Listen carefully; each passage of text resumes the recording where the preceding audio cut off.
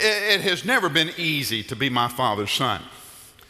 My father was a well-known businessman in Huntsville, Alabama. He was a well-known politician. His face was on the front of the paper regularly. Everybody knew who John Glenn was. And because of that, everybody knew who I was, which means I got ratted out regularly by people I didn't even know, who knew me and who knew my dad, and would call my dad and say, "Do you know where your kid is?" Or, "I saw your kid." I couldn't get away with anything without somebody calling my dad and giving him the lowdown. Of course, by the time they told my dad, they had embellished, you know, if I was speeding and all of a sudden I was going 120 through the neighborhood instead of 65 or 70. But that was tough. Okay, sometimes it worked for me. Sometimes knowing my dad and being my dad's son opened up doors for me, because there were places that I got into that John Glenn's son could get into that regular old Mike Glenn couldn't get into, and I was certainly not beyond making it work for me when it did. Now we're at a different place. And my dad's been in a hospital at St. Thomas here for the last 10 days or so. We rushed him from Huntsville Hospital up to an ambulance. And my mom and dad chased an ambulance all the way up 65. He's doing very well, responding very well to the treatment there, and talking about when he'll go home sometime this coming week. But it has been interesting to be his son this week, and I've run up to the hospital early in the morning, so I'd be there to see the doctors and hear their report, run by here and take care of the details of being the pastor of Brentwood Baptist Church, run back at night and, take mom dinner or something like that. And Dad is well enough now that, of course, one of the things he wants to talk about is what I'm preaching on Sunday.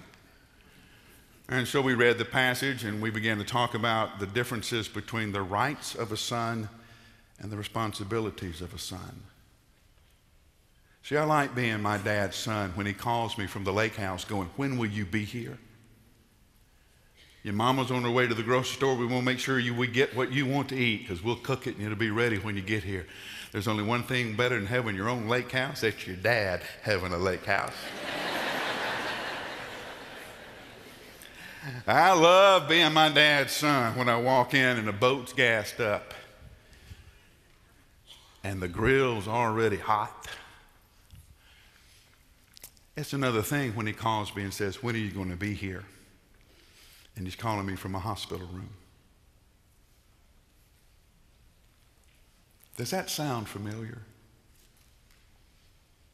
Does that feel familiar? Is maybe that one of the things that the Galatians were thinking about? That we love the rights of being children of God. We're just not so sure we want the responsibilities.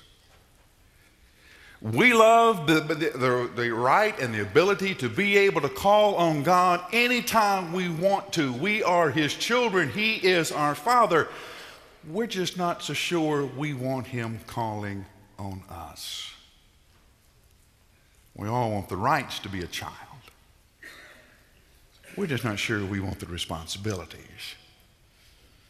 Maybe that's what Paul was talking about as we begin with verse 26 of chapter 3 of this letter to the churches in Galatia. Stand with me in honor of God's word.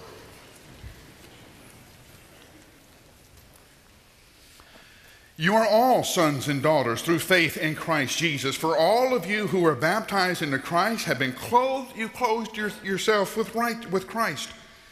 There is neither Jew nor Greek, slave nor free, male nor female, for you are all one in Christ Jesus. If you belong to Christ, then you are of Abraham's seed and heirs according to the promise. What I'm saying is this, that as long as the heir is a child, he is no different from a slave, although he owns the whole estate. He is subject to the guardians and to the trustees and to the time set by his father. So also, when we were children, we were also in slavery under the basic principles of the world. But when the time had fully come, God sent His Son, born of a woman, born under the law, to redeem those who were under the law, that we might receive full rights as sons. Because you are sons, God sent the Spirit of His Son into our hearts, the Spirit who calls out, Abba, Father. So you're no longer slaves, but sons. And you're no longer, and since you are a son, God has also made you heir. Formerly, when you did not know God, you were slaves to those who by nature are not gods. But now that you know God, or rather, now that you are known by God, how is it that you're turning back to those weak and miserable principles? Do you wish to be enslaved by them all over again? You're observing special days, months, seasons, years. I fear for you. I fear for you that somehow I have wasted my efforts on you. But now that you know God, or rather, now that you're known by God, how is it that you want to go back to those weak and miserable principles? This is God's word for God's people. Hear it, believe it, and live. Let's pray together.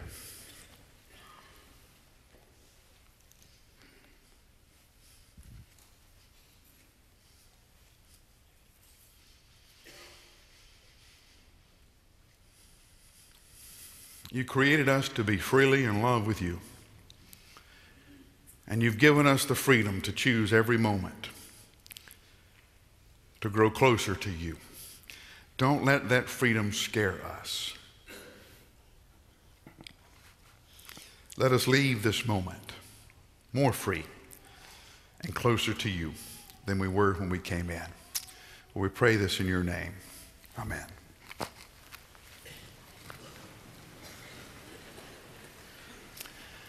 Paul is extremely frustrated. He just doesn't get this. You have been offered, he tells the churches in Galatia, a free relationship. You have been set free from all of the demands of any kind of religious tyranny. And you have been released from that. Now you want to go back. Why? You know God. And in your relationship with Christ, you know God. In your relationship with Christ, God knows you. Why do you want to go back to those things that just don't work? Well, I don't know about the Galatians. I do know about us. And I can think if Paul were to write that letter to us, dear brothers and sisters at Brentwood Baptist Church, you know God, and rather God knows you through Christ Jesus, how is it then you keep wanting to go back to the ways that don't help? Well, there's a couple of reasons. The first one, honestly, the gospel doesn't make any sense. And we are a people that are very practical, and things have to make sense. Let me tell you what I mean by that. We know when we mess up. We know the mistakes we make. We know the damage that our mistakes have made. We know how we have hurt other people. We're not naive to that. We're not so numb to that we don't understand that our stupidity has hurt people. And we have tried to fix it. We have said, I'm sorry, till we're blue in the face. It doesn't fix it.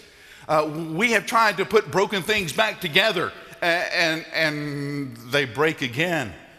We can't fix this. And so we understand the despair of our mistakes and being trapped in the consequences of those mistakes. And then you walk into a church and there's some Baptist preacher going, listen, you're a sinner and we got that. Okay, amen, we agree, you're telling us the truth. And then the preacher goes on, but you have been forgiven. Jesus Christ paid the price that you couldn't pay on the cross at Calvary, and if you accept that price as your own, you can be free from your past mistakes. That doesn't make any sense. We know we messed up. We know we have to pay. If you do the crime in our world, you do the time. We understand that. But for somebody to say to us, Christ has died for you, you are forgiven, you get a do-over. You can start right now with a new life. He died for you. That gave you forgiveness. He was raised from the dead by God. That gives you a chance to live a new life if you just choose to take it. And from this moment on, your life can be brand new. So much so that we will begin to count history, mark time from the time not when you were born to your parents, but when you were born again into the kingdom. This is when your life really started. In fact, You'll have all the rights and privileges of a child of God. You'll be able to sit right at the table of fellowship with Jesus Christ himself. And we go and we sit and we're uncomfortable. What if Jesus changes his mind? What if he says, I really don't want you sitting here anymore? What do we say? What about that little voice in our head that goes, what have you done to deserve this? What are you doing up here? What have you done to earn this? And the honest answer is nothing. We haven't done anything to deserve it. I'm always surprised when we're talking about somebody else, we demand that that person get justice. When we're talking about ourselves, we want mercy. Somebody else, that's justice. Ourselves, that's mercy. Can we just stop right here? Can we just call a timeout in the middle of this sermon and let's just praise God that nobody gets what they deserve? Huh? Can we just say that out loud? Nobody gets what they deserve. And the fact that you're welcome into a fellowship with Jesus Christ, the first sentence is everybody at the table is in the same boat as you. Nobody deserves to be there. It's gift. It's given. And you can't do anything to earn it. You can't do anything to buy it. The only thing you can do is receive it. It's a gift. That makes us really uncomfortable, doesn't it? We don't know what to do with this kind of love. We would rather there be some kind of understanding about this kind of love, some kind of limit. See, I tell you all the time, a lot of us don't want a relationship with Christ. We want a contract. We want a party of the first part is obligated to treat the party of the second part this way. We want to be able to say, God, see, you signed this paper. Here's what you have to do for us. We would rather have a list of rules so we can check off because it makes us feel like we're doing something. From the very beginning of the scriptures, what is painfully clear is that God has created you and me to be in relationship with him. He wants us to be with him. Not meet in groups and talk about him as if he's not there. Not get together and read about him as if he's not part of that conversation, but to be with him. Discipleship is not learning more information about Jesus. It's being transformed by being with Jesus. The disciple hangs around Jesus so much that the way Jesus thinks becomes the way that we think. The way Jesus speaks becomes the way that we speak. The way that Jesus does things becomes the way that we do things because we just see Jesus do that and we pick that up from just being around him. That being around him, that being a friend to Jesus is hard. We'd rather do something. And so when somebody shows up and goes, hey, you want to really be a Christian, you got to keep all of these rules. Well, that feels better because we can do something. So we get this big list and we start checking it off. And if you're a Baptist, it's all about church attendance. Do you come Sunday morning? Check. Do you come Sunday night? Check. Do you come Wednesday night? Check. You know, you get that little envelope. Y'all remember that? I'm old enough to remember you used to fill out the little envelope when you came to church, and you had all these little things you had to check off. Did you do these things this past week? If you're a really, really good Christian, if you really, really love Jesus, you checked off everything.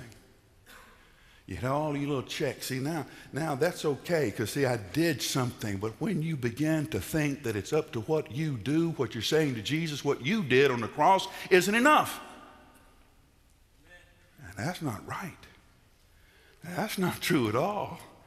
Jesus paid it all. And the only thing we can do is show up and be loved by him and love him back with all that we can. Why do you want to go back to these old ways? Because it's safer. It's easier. We know how to be a slave. We don't know how to live in freedom. It's easier to be. You know, one of the things when you start reading through the Bible, as we're doing now as a church, it's amazing to us how fast the children of Israel want to go back to Egypt. It's in the opening chapters of Exodus. They have barely gotten out of Egypt. They're on the shores of the Red Sea. The Red Sea's in front of them. Pharaoh's army's bearing down on them behind them. And the first thing the children of God do is go to Moses and cry out, were there not enough graves in Egypt that you brought us out here to be slaughtered? We'd rather go back. At least we got 3 squares a day. We'd rather be slaves than live in the terror of this freedom. They get into the desert, cross the Red Sea. Now, you would think the Red Sea being parted would be enough to convince you. You know, that would not be a kind of thing that you would forget. Somebody shouldn't have to bring that up to you. Well, you remember he parted the Red Sea. Oh, yeah, I'd forgotten that. You would think, but it's not. It gets a little hard in the desert, so they go back to Moses. Is it not enough that you brought us out here to the desert to die of starvation? The pots were full of food back in Egypt. We just sit around and talk about all day how good it was to be a slave in Egypt. You know, I've told you before, I don't watch any TV. I channel check. Drive Jeannie crazy, but I can watch 20 or 30 shows at the same time. And every now and then I land on there's one program that's shot inside all of these prisons, and they'll talk to these prisoners, and every now and then they'll talk to a prisoner who was released, who got out on parole, and the first thing this prisoner did was go and commit another crime, so they'd send him back to prison. Why? Oh, people outside prison, they're crazy. Here, I know. I got bars to protect me. I got people feed me. I know what the rules are. I'd rather be here in prison.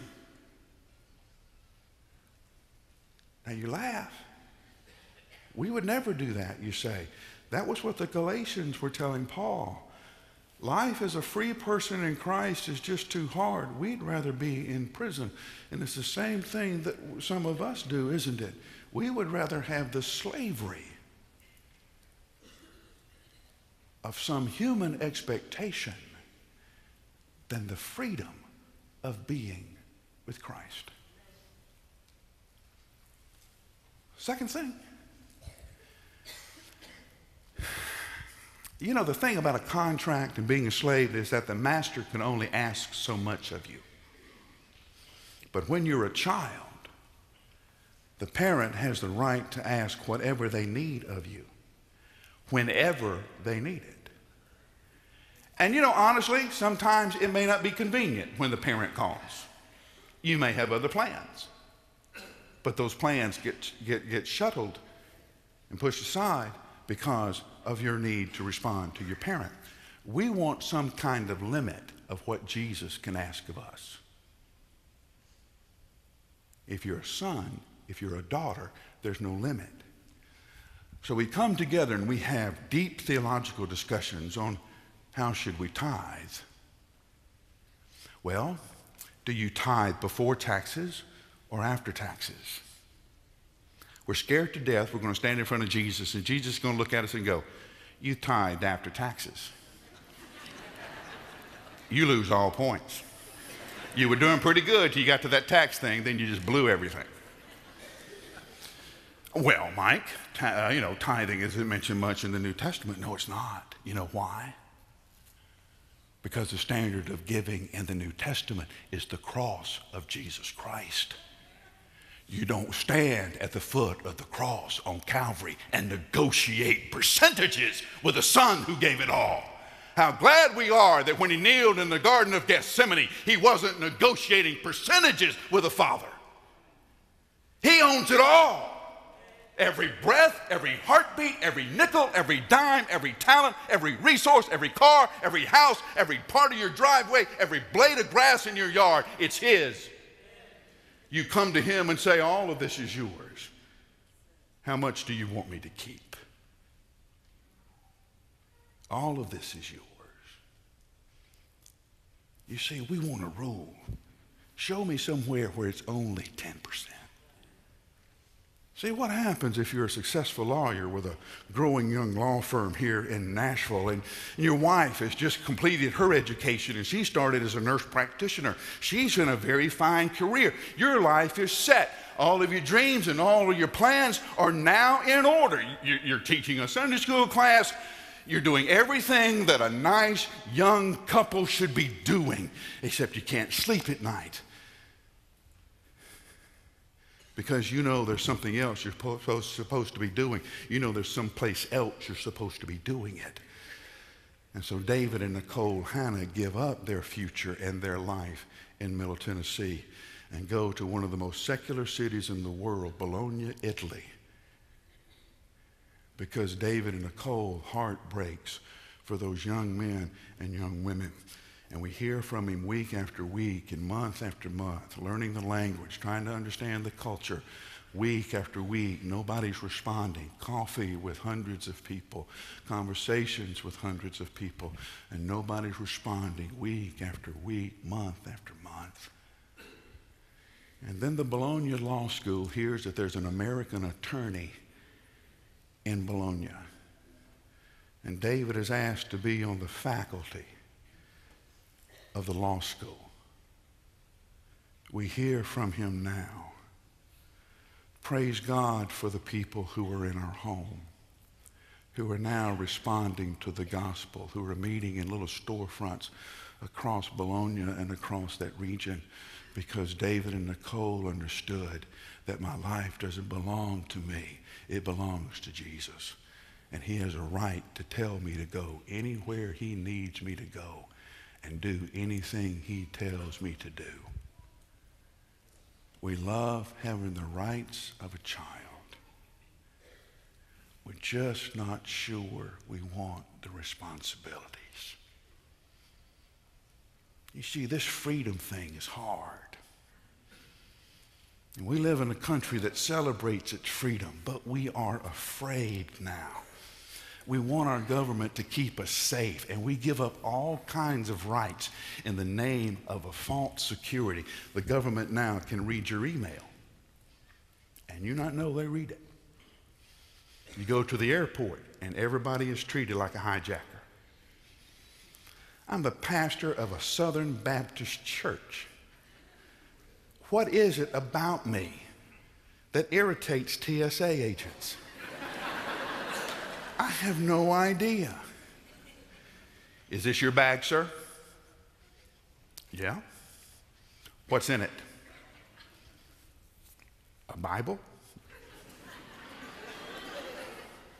Commentaries? You mind step over here, sir? You take your shoes off, your belt off, your coat off, and then you get way too friendly with somebody you don't even know.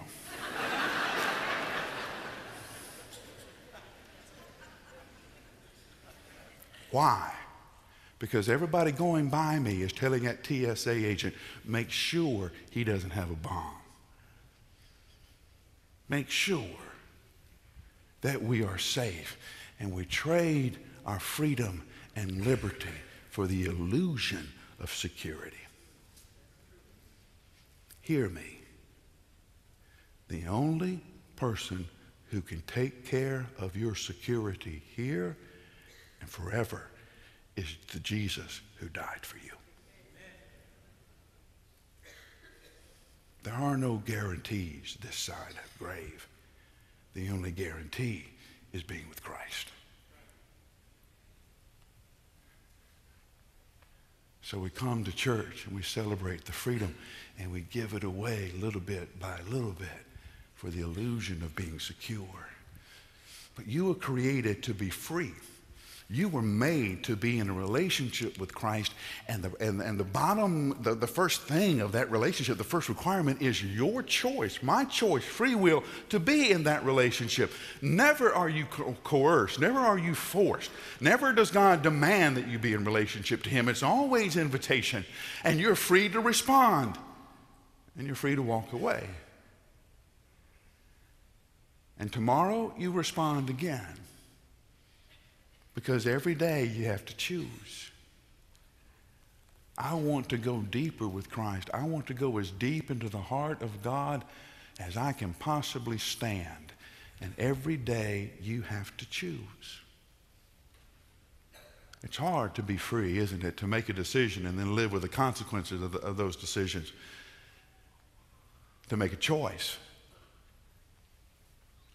And then have to pay for the choice you made. We'd rather somebody else take care of us. We'd rather somebody else make those decisions. And so we trade away our freedom for slavery. We trade away our rights as a child because we don't want the responsibilities. You are sons and daughters of God. In the story of the prodigal son, it's interesting when the son comes back home, he tells his father, I'm no longer worthy to be a son. I want only to be a slave. Sometimes we read that and we see it as a sign of great humility, but I'm wondering if the son said, sometimes being your child is just too much pressure. Can I just be a servant? And the father refuses that. He put on him the shoes of dignity, the robe of the family, and the ring of authority. You are my son, the father tells the prodigal, with all the rights and responsibilities of being a child. You are invited to receive this relationship with God through Jesus Christ, with all the responsibilities and rights that being a child of God brings us. God has made the first move by sending Jesus. The next move is yours.